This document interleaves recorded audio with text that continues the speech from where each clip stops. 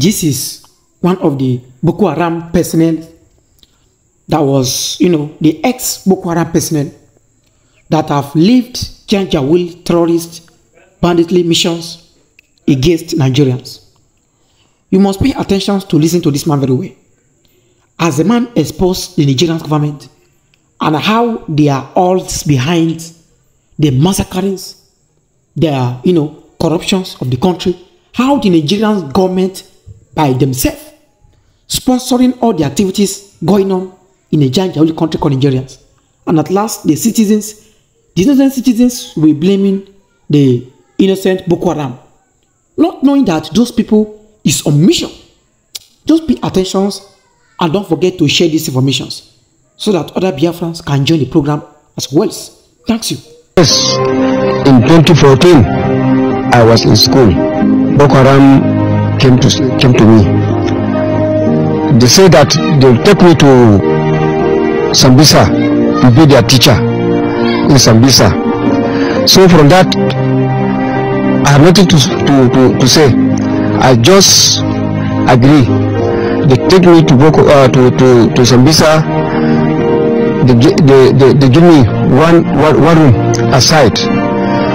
They put me inside that room about three weeks ago. I didn't get anything. They only give me water to drink. I spent 2 weeks without taking food, without taking bath. So they take me out. They said, okay, let's go to our elder. That is their commander, we call Shekau. So we went there. They said that, look at this man. She's a teacher from another state. He's a teacher. So we bring him here to teach our children. I even check her with Shekau. She say, you are welcome. I said, thank you, sir. We check her very well. So from there, one of the commander called Bana from Bama, he come to me. He said, okay, madam, so tomorrow you are going to start our your teaching. I said, okay, sir, thank you. They give me chalk and they give me the textbook that I'm going to teach. So he told me there, and from there I saw that girl that I told you, that I saw her there. So as I entered the class, they will stand up and say, Salam alaikum, that is greeting. I say, alaikum salam. I say, Julis, that is sit down. The seat. So that man, he is supervised me. How can I go to start the teaching? I write on the board. Bismillahirrahmanirrahim. I write on the board. That in the name of the Father. I write it. Then I start explaining. I write alphabet in the with the language of Arabic. I write it. Batasa up to Z in Arabic language. Then man says, he left hand to me. He says that yes, we are really a fine teacher, but we are not going to leave you to go. You are here since you are here up to your date here. I said no problem, sir. I agree. Wait, I'm trying to understand. Okay, so they told you you'll be here till you die. That you are going to, okay, they brought him to a classroom to test his proficiency if he can actually write in Arabic, because they wanted him to teach the students in the Sambisa forest Arabic. Now I'm curious, does Boko Haram have any issues with mathematics and English? No, sir. Then why were they angry at you that you were teaching mathematics and English? That is they say is bad. That is haram. That is Boko Haram. This Boko is actually when you are teaching, or you are a teacher, or you are working, you are a policeman, you are a soldier, whatever you are, whatever you are. If you are not speaking Arabic language, you are not teaching a religion that is Arabic. All what you are doing is haram. Okay, I'm trying to understand something here. A lot of us might not know what Boko Haram means. I think Boko means Western education, and then Haram means forbidden. So what it stands for is that Western education is forbidden, and they were angry at him that why is he teaching English and mathematics? Why is he not teaching Arabic? That was when he was adopted, and they kept him there for 3 weeks. He did not bathe, he did not eat any food. He was only drinking water. How did you survive for 3 weeks without food? Yes, sir. This is how they give me that punishment. So after 3 weeks, one woman called Fatima, she brought me small food and soup. She said, look at this food. I'm the one who brought it, but not their wish. I just hide this food for you because I'm a human being. Human being cannot live without eating food. But don't tell them I'm the one who built it for you. So she hiding it inside that we call gown. She hiding it. Then she bring it for me. She begging me, don't tell them that I'm the one who gave you this food. I said no. She begging. She begging me seriously. Wait, but how did you survive 3 weeks without food?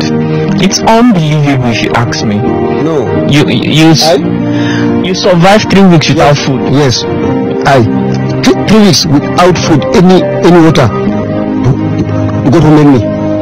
Wow. You went through a lot. Yes. So you started teaching them? Yes. I'm teaching them with this hunger. When you started teaching them, they began to feed you, right? Yes. When they were to feed me, so they carry me to other room. They transfer me from that room to other room near commander called Shekau. So from there, if in the morning, all of us in the morning, we are used to go to that place and greet that man. If you see that man, Shekau, you are not believe that man. He's a boko haram. He's very jovial. He's playing and he's talking jovial to you, and he's not talking something bad for you. No. He doesn't shout, he doesn't get angry. No. He's very friendly. Very friendly. You see, she says, you are a very good man. We are going to stay for you ever and ever. You are good nowhere. And we are going to put a watchman for you. That is to guide me. They put two men as a watchman. To make sure you don't escape. Yes. So I told them I'm not going anywhere. And you told them that you are not going anywhere. Yes. That you will stay. Yes. You started enjoying the place. Yes. So sir, actually that place, actually I let it tell you, actually you got to me. That place, hi. If it is that place, and even these people they are coming to us, that Red Cross. They are coming, give us food, give us clothes. Red Cross used to come there. Exactly. They used to come there and give us clothes and wait. You mean the Sambisa forest where you were kidnapped? Yes. With Shekwao, the Boko Haram commander? Red Cross Society would come there to give people food. They are coming actually, and that place is not as you know that it's light is there. Light is there. There's light. Yes, there's pump. There's pump. There's market, big market. There's market. Yes. So people enjoy. Yeah. So that place is not as you see, as you heard that it's a music forum. No, the place is better as is built with big wall there. There's a very big wall surrounding it. Yeah, that man, the time that she was president, Ibrahim Babangida, she's the one who round that place with a wall. There's enough food. Enough food. Seriously, enough food, sir. But as you see, what other things were people enjoying there? Huh? What other things were people enjoying? Yeah, we are enjoying. We are working together and talking together, but we are not talking any word except Arabic. Or if you're not hear Arabic, you talk in Hausa, but you are not allowed to talk in English there. You are not allowed to speak English. No. Because it's haram. Okay, they don't promote English. No, they don't. What are some things that Boko Haram don't tolerate? No, sir, these people, if they catch you that you are taking cigarette, they'll shoot you. Cigarette? They shoot you down. If they take you, if they say you are telling lie, something is not correct that you talk lie. If they verified that this what they're saying is lie, they'll shoot you. So they have very serious discipline. Exactly. I also heard that if you put on clothes like this, you are not supposed to wear English cap. Actually, that if you also wear trouser, the trouser should stop here. Like this, you see, this is how they are there. And I can't wear trouser that stop here. And even shoe, I can't wear this kind of shoe. No, actually, the shoe that they want, that the one that poor people use, or boot. But if you see them dressing, if you don't understand, if you see them dressing, you think that they are army. But the difference is only in this time, they have the something to round their hair, their head. That's the difference between them and soldier. But they have camouflage and the boot, and they have many guns. That Mark 4, B3, any gun or any we can gun. But they have it. How they getting this gun? Actually, I don't know. Actually, I don't know why people that get that gun. In the camp, did they give you any human? No. They didn't give you any human. I know. They told me that you are not going to give you wife here till we see your attitude. Or till we see how you are moving here. Then we are good. Then we are giving wife there. So that man called Suman Buba came to me say, Malam get ready. I said, what? Get ready. I want you to go out today. I said, how? I said, no. They are going to kill you. But I don't want to see them to kill you. They are planning to kill you. So get ready. As you are my teacher, I'm not allowed anybody to kill you here. If I wrote it, God will punish me. I said, thank you. He gave me shirt and he gave me a shoe. I wear it. He covered me with machine. Actually, that way, I never see that kind of forest in my life. So this man covered me with machine, sir. He speak like on the like on the mirror. Then we are led to enter Gaza. Then he dropped me. I don't know that place. I'm just walking. So as I'm coming, I saw armies. He said, stop there, stop. See Boko Haram, stop there. Hands up. I said my hands are. Actually, they come. They even afraid to come close to me. You see? They checked me. They asked me to throw my shirt. I threw your trouser. I threw only I with my shanika. They checked me everything. Then they asked me to go other place. I go that other army. They say, okay, hands up. I said, who are you before? I told them I'm a teacher before. You are a teacher before, why are you for the people? I said, no, it's not a wish. They kept me and they want to kill me. They said, if I do not follow them, they will shoot me. That's why I follow them. So, from where are you? I said, no, I'm from local government. And why your wife? I don't know. I spent 3 months and 2 weeks there. So I don't know. How long did you spend in the forest? 3 months. Okay, you only spent 3 months there. 3 months, yes. And you escaped. Yes, that man helped me. Even though, sir, actually I'll die there. They don't allow me. So that's how the army rescued you. Yes. So from there, army, they give me water, I take bath. They give me food, I eat. Then they give me clothes, I remove that one. Then they give me new shoe and then they hand him over to Madagali. From Goza to Madagali. But I'm from Madagali. They take me straight to my village, Shiwa, where I teach and where was my house. They carry me straight to my district head, Mustafa. He say, yeah, this is our teacher here. and he came by Boko Haram about 3 months, some days ago. Say yes. So from there, they take me from Shua, they take me to Mubi camp. From Mubi camp, they asked me from where I said from the local government, where my family, but I don't know. So one man hear that I'm from Mubi camp. They sent my wife to come and check me. My wife come.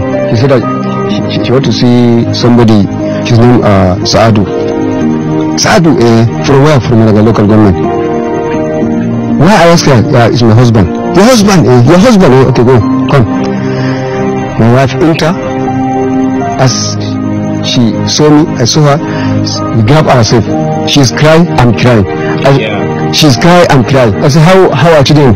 They're all fine. But she told me that they already killed your father. They killed your dad? Yes. Also, he's reaching here with me. So this is how I escaped from Boko Haram. One man that I taught him as a teacher, he is my student, Osman Buba. He is the one who escaped from Boko Haram, sir. If not, I don't think I will escape from Boko Haram, because all the children they are enjoying me, and they are like me. And this was in 2014. Yes, 2014. Wow, what a story! Honestly, that's why I tell you that maybe I'm going to be something in this Adama state, sir. The people they killed four teachers with gun. I said no, don't kill them. Also their teacher, let's take them to Sambisa. Say no, the people they're not good people. They shoot them. They shoot them down. 4. And one woman. That woman actually they meet her with what do you call it? That Burkutu. That local beer, Ogoro. She say, hey, what is this? That's when you say, no, this is a local beer called Gogoro. What? Gogoro? Haram! Thanks you, Biafrans, lovers of the freedom fighters all over the world. Biafrans, lovers of freedom, you must know. Yes, this is why the information is coming. You must know that your government knows your problem. I mean, they knows how they can solve even your problem you are fighting with every day. And when we come to corruptions and happening in the country, the corruption happening in the countries, those things is being sponsored by them, by themselves. Those corruptions, those massacres is being sponsored by Nigerian government. Your eyes have not opened. If they tell you, Nigerians, now, that those things, those fighting happening in Maiduguri, you think is not something that they are protecting. You thought all those fighting they are fighting is even. It's not even. They know what they are guiding. Those Boko Harams there, they are one of the agents of government of Nigerian government. They knows what they are protecting. They knows what they are guiding, and they have some certain salary that they are paying them every day. When it comes to talk of things rising every day, the cost of the living, the economic hardship, do you think that the same Nigerian government cannot solve your problem? It's a lie. They can solve the problem. Some group of people, educated for nothings, reading book, learning things for nothings, will come here and tell you it shall be well, remain in Nigerians, all shall be well. Let me tell you this. It can never be well with Nigerians. If you did not pay attention to government, to Biafran government, and follow them up and engage yourself, it can never be well with them. If anybody is there in Nigeria telling you that all shall be well, who told you all shall be well? Have you not had this understanding that fuel controls everything in Nigerians? If the fuel rises, everything rises. And that fuel that is controlling the affairs of Nigerians' economic, that fuel have value more than any other things. That fuel have values. That fuel, you see, that fuel himself is the one driving everything in Nigeria, driving them like motor. If now fuel come down today, everything will come down. As fuel is rising, That is why the economic is rising. It can never fall again. If they know that they are capable of, if they know that they like you, if your government know that they like you, let them, quit fuel by making sure they provide 24 power NEPA lights. You see how everything will crush down. But they know this secret that fuel is the one driving the economic of Nigeria. That is why fuel can never come down. As they keep on rising, that is how your economic, your food, your resources will keep on rising every day. Don't you know this? Nigerians have sense.